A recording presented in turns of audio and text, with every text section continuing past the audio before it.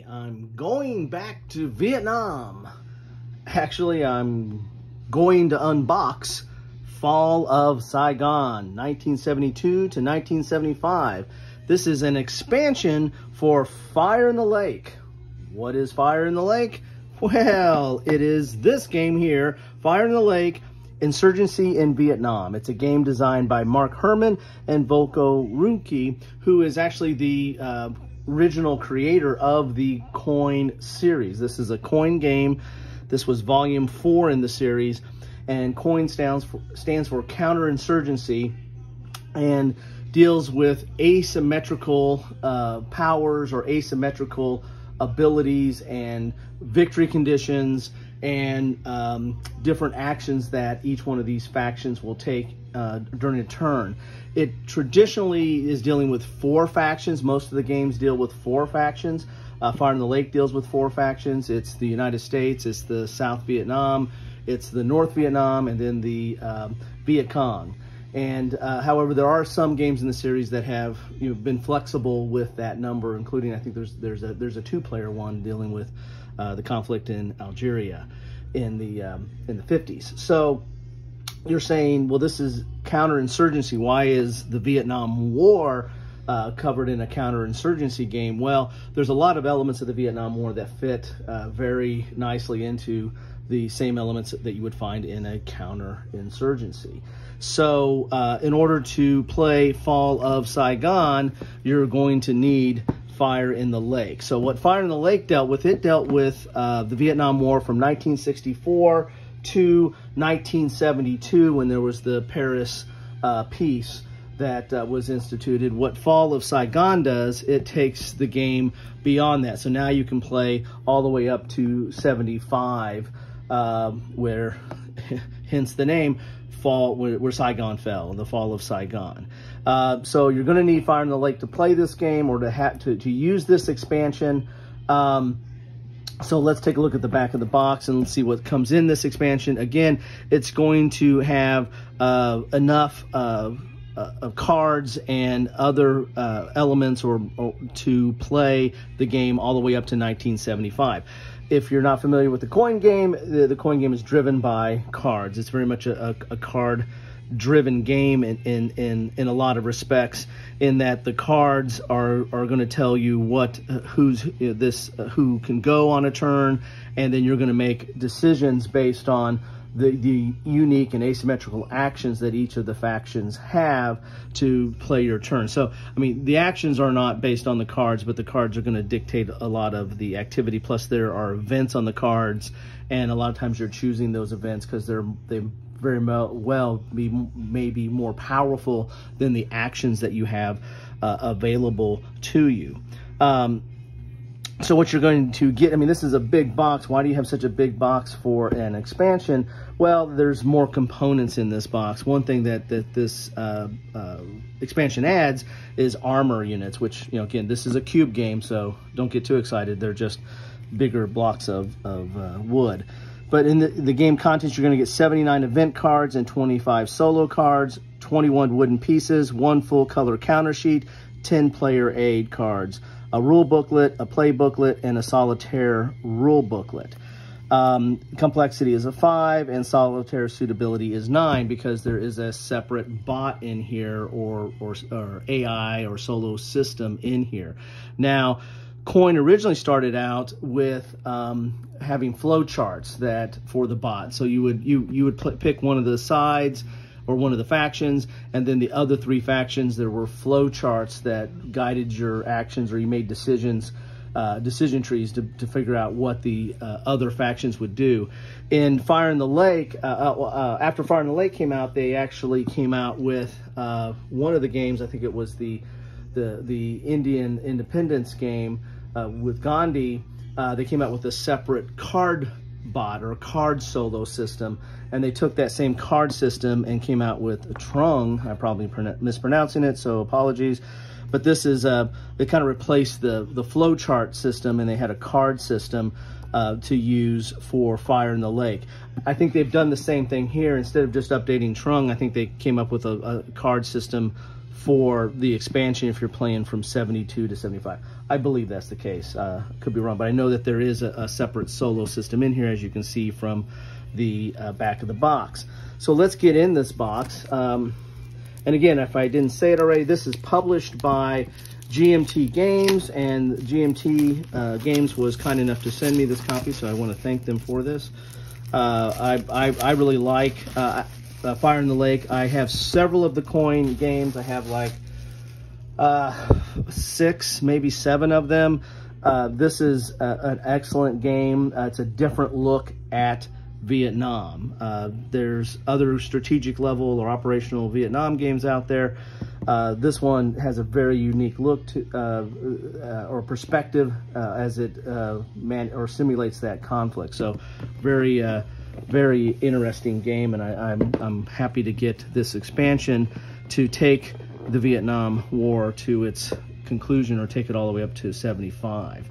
One of the things from a history's perspective, after the peace, the Paris peace of 72, there's going to be kind of a negotiated withdrawal of the United States. So the United States is going to have much less of an influence on the map, and it's going to be more handing it over to the South Vietnamese to keep the struggle continuing. So in this game, I think really addresses that, or tries to simulate that in its rules and the new cards that comes in this expansion. So you're going to get a playbook here, which has an example of play, has a solitaire example. It talks about some strategy, both a card selection strategy and an armor strategy. Black April strategy. It has event text, tips, and background. Then you have some designer notes and developer notes. So this playbook is kind of more of a how to play with some supplemental information about strategy in there. It's dual column. You've got some again, it has as an example of play in there, and it is standard GMT fare in that, with its color, dual column, and it is 35 pages long, with just some credits and photo credits on the back. So you got 35 pages long of the playbook.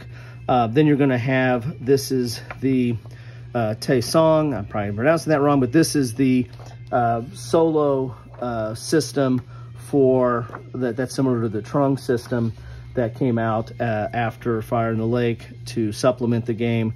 So here is a card-based non-player rules and reference booklet. So this kind of talks about how this is basically the solo system, and talks about how to use the solo system. And here's the cards. Those cards are very similar that were in Trung that came out for Fire in the Lake.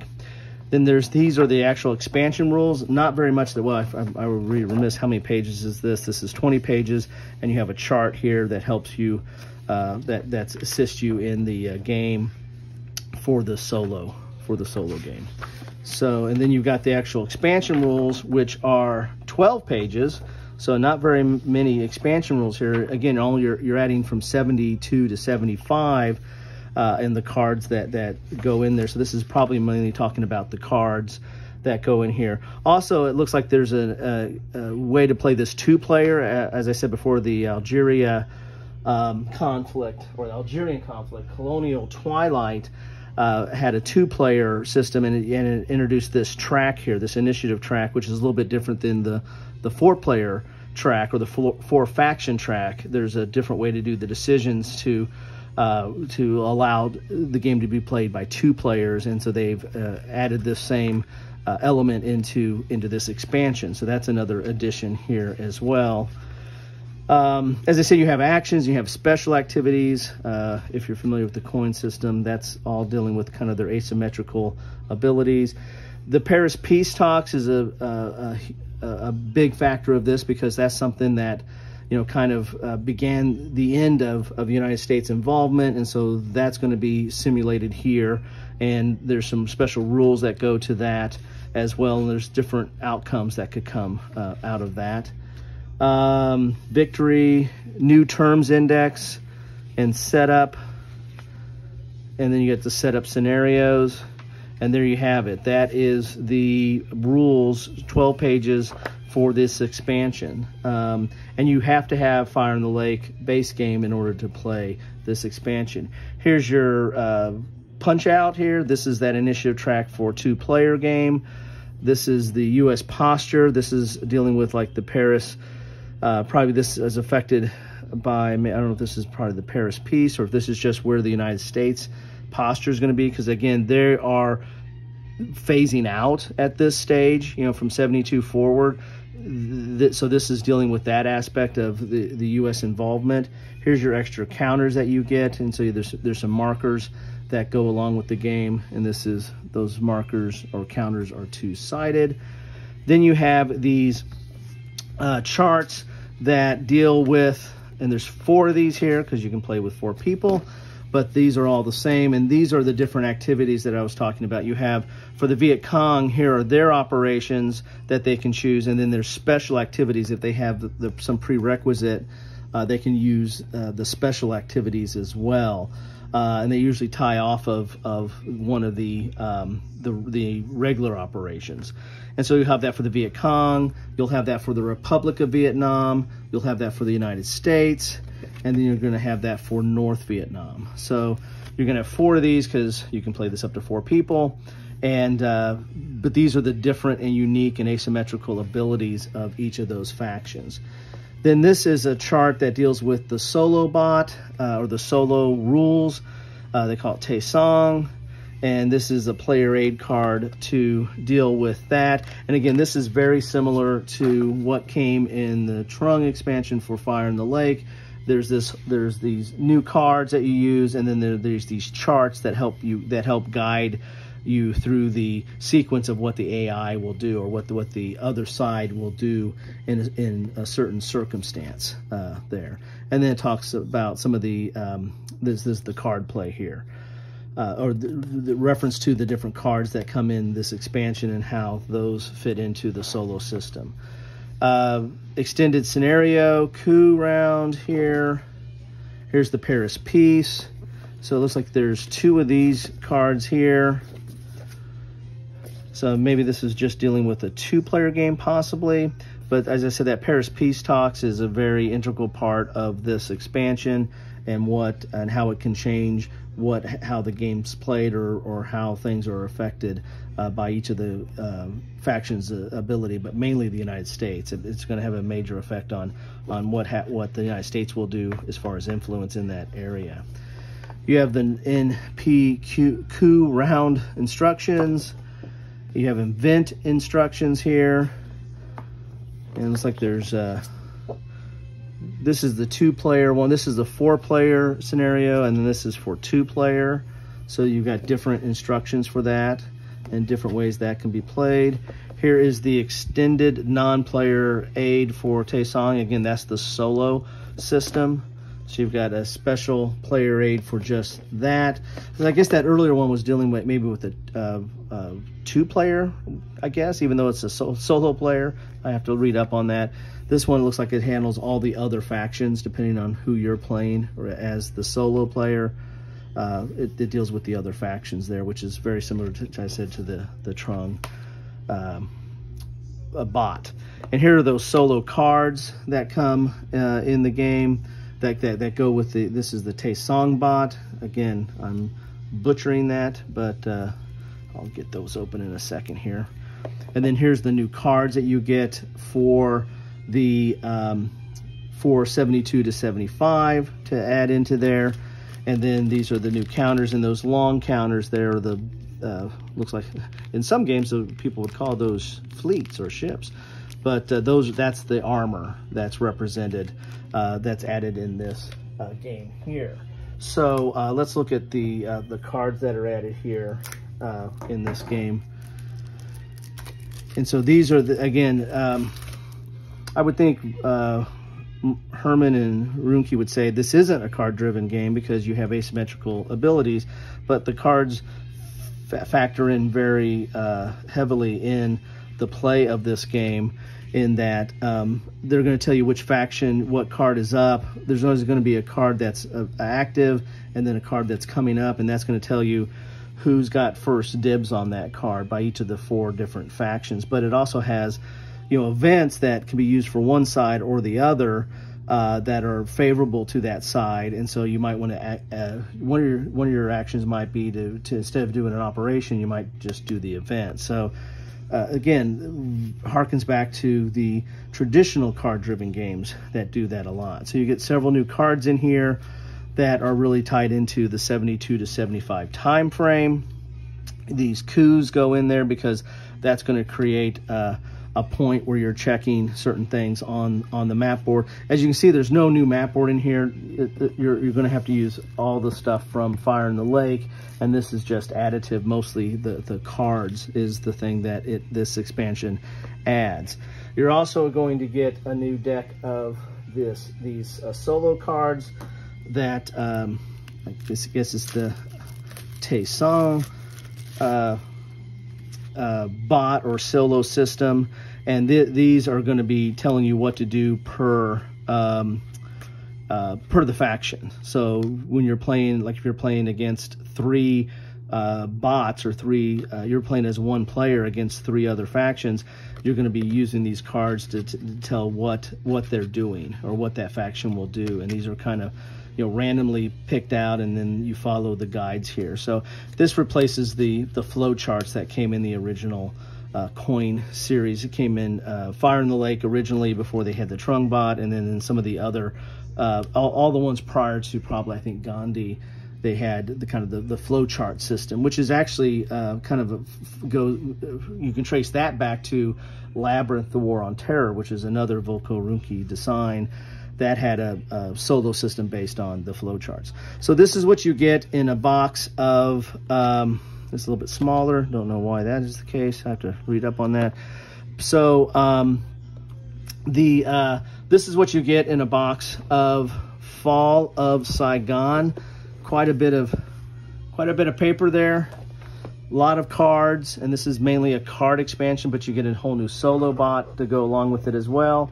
But that is what you have in Fall of Saigon, which is an expansion for Fire in the Lake.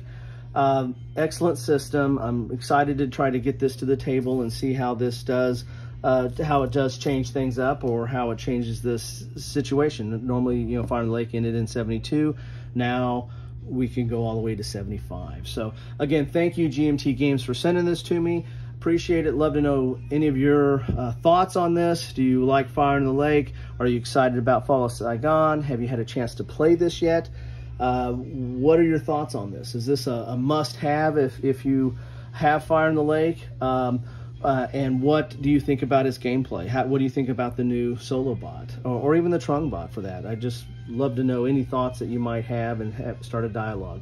Anyway, thanks so much for stopping by. I know your time is precious, so any amount of time you spend is greatly appreciated. Stopping by on my channel and listen to me prattle on. So anyway, that's what I have for you today. Thank you, GMT Games, and thank you for stopping by. Have a good one.